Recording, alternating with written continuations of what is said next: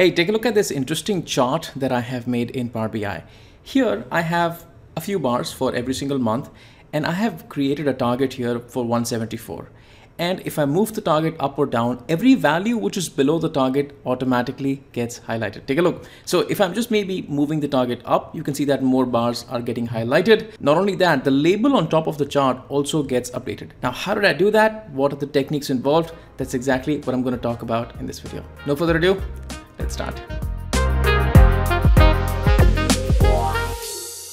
Alright people, I'm in Power BI working with this chart right here. Now I would like to talk about the fundamentals or the moving parts of the chart before we delve into the intricacies of how do you build this. Now the first thing in this chart is the chart itself. You obviously have to have a column chart to be able to do some interactivity on top of the chart. So that obviously is part one. Part number two in this particular chart is this constant line that you can see, which is actually connected to this particular slicer. If you move the slicer towards the right, the line goes up. And if you move the slicer towards the left, the line actually goes down. So that's part number two. We've got to learn how do you make that. Part number three is the highlighting technique. So as the line moves up, the target rises and more bar gets highlighted. So if you take a look right here, I'm just increasing the target and you can see that all of these months that do not meet the target have been highlighted, and we need to learn how do you highlight that. Obviously that is through conditional formatting. And the last part in this chart is the title, which is also interactive.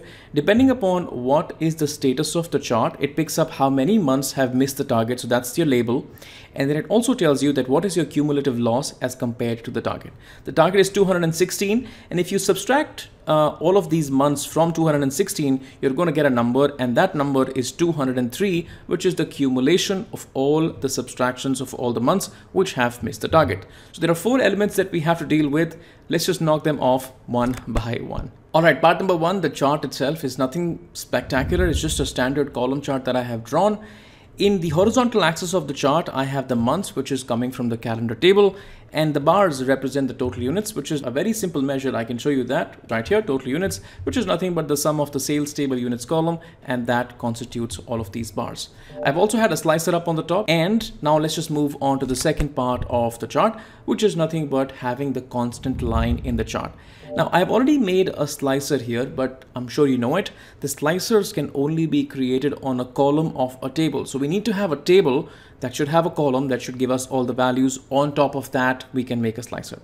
So let's just take a look at the table that I have drawn. If you go over to the monthly targets table right here, I've used a very simple function right here, which is generate series, start with 100, go up till 300, which is like counting, and you increment by 1. If you want to physically take a look at the table, here is a table, and it starts with 100, goes up till 300 right here, and increments by 1.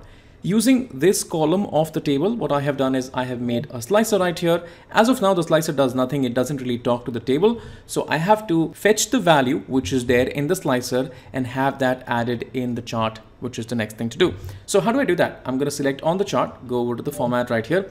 In every single standard native column chart that you draw, especially in Power BI, you have this native ability to add a constant line. If you haven't seen that, it's pretty awesome. So click on the chart, go over to the format. I'm right here in the format. In the format, I'm going to go over to the reference line right here and add a line. Now, there are several types of line that you can add. You can also name it.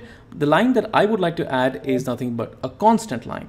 Now, once you choose a constant line, it gives you the ability to declare what the value of the line is. And I can say probably, hey, I want to have a line of 50. But the problem is I do not want to have the line of 50. I want to have a line of whatever the slicer says. That's the line that I want to have, for which I have to have a measure or like a calculation that is going to capture this particular value, and I will then drop this value in this field right here.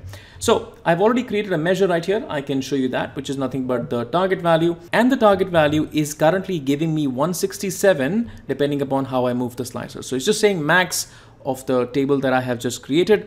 Go to the value column and pick up the value from there. Simple as that. So that value is going to go in the format reference line right here, and I'm just going to click on the FX to conditionally choose the value of the line. Go over to the field values and say this is my target. Select that, click on OK, and that is the target line. Now obviously you can format the line, make it prettier and bolder and improve the slashes and dashes of the line, but at the moment, if you just take a look at the functionality of the line, it's just functioning well. It's moving up and down. That was part two of creating the chart. The next thing that we have to do, build the interactivity from the line and the chart. In case any of the months are falling below the line, the constant line that we have created, the months should be highlighted automatically. To be able to do that, what I have done is written this very simple conditional formatting calculation, which is checking between the two things, which is total units, which are the bars itself, and target value, which is the line right here. Now it checks that, hey, if the total units are more than the target value, then show me a light gray, which is unhighlighted, and otherwise show me this shade of orange, which is the hex code that I have generated right here. And you can pick up any code that you fancy, but that's the code that I have. That's what we are going to deploy right now. So I'm going to maybe select the bar right now and go over to the format right here. So click on more options and I'm there in the format, and I have to pick up the columns and choose how the color is going to be selected for the bar. And that's where I have the conditional formatting option, which is where I'm going to say, hey, this is going to be based on the field value, and the field value is nothing but conditional formatting. And I'm just going to select that, click on OK, and any bar that is currently below the target line is automatically going to be highlighted. How awesome is that? Next up is the chart title, and I'm a big proponent of writing amazing chart titles, and I do not really want to slap a generic title on top of this that a few months missed the target and things like that. I am absolutely a believer of writing great chart titles. So let's just write a great one. In fact, let's just create a great chart title.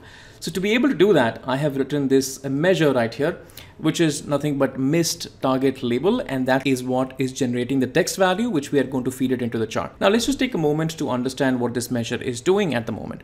So the first variable that I declare right here is the months table, and I'm saying that please use the values function and first find the unique months in the calendar table. So assume that we have Jan here, we have Feb here, and we have March here, and we have April here. That's what the output is for the values function. Then I say that, hey, why don't you go in every single row of Jan, Feb, March, and April and find out, is the target value more than the total units or not, right? And in case this is true, that means the target is more than the total units, then I would want you to keep that value. So let's just say that Jan was above the target, so this stays. Feb was above the target, this stays, and March was above the target, this also stays. And also I'm saying that, hey, in this filter, I would like to apply an additional condition that the calendar should only consider the data up until the end of the sales table. And while you're actually taking a look at this Power BI file, you should just open up my calendar table and you should take a look at this column that I have created, which is dynamically taking a look at when the sales tables end. All right.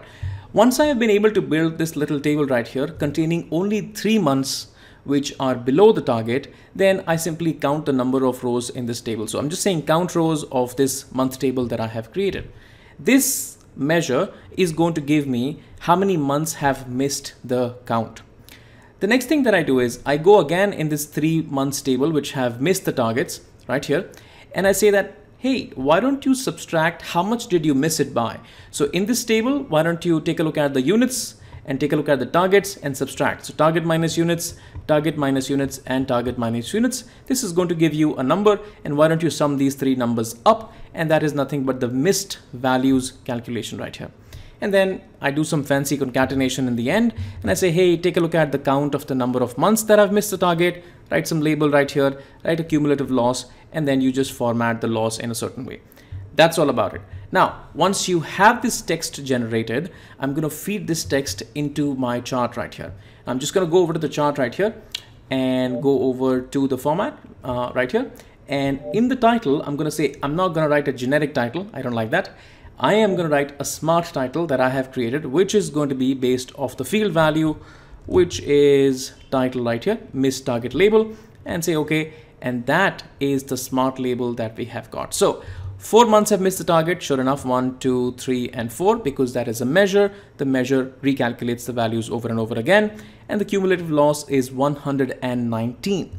Now, if I just maybe decrease the target, you can see that now only 2 months have missed the target and the cumulative loss is 25. And of course, if you change any slicer which is linked to this chart, obviously the chart is going to respect that and maybe change the values dynamically as per the current slicer selected. All right, that's been it. Let me know, how did you find this one? Are you going to use this in any of your reports? Please do let me know the use case scenarios where you think this chart is going to be absolutely crazy helpful in the kind of work that you do. If you have any questions around this, please feel free to drop in a comment and I will be glad to reply.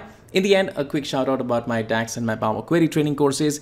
In case you are a beginner and you'd like to start learning Power BI in a structured way, learn the hard parts of Power BI, Power Query, DAX, data modeling, learn them well, and then even move on to solving harder problems even of your own data, I'd highly recommend that you take a look at my courses. It is going to be super awesome. Now, in case you like this video, I have another video on target versus actual charts in Power BI. In case you don't want that constant line, you want the target value to be different for all different months, then go take a look at this video on target versus actuals. You're also going to find this video superbly beneficial. Thanks so much for watching this, and I will see you guys in the next one. Cheers, bye now.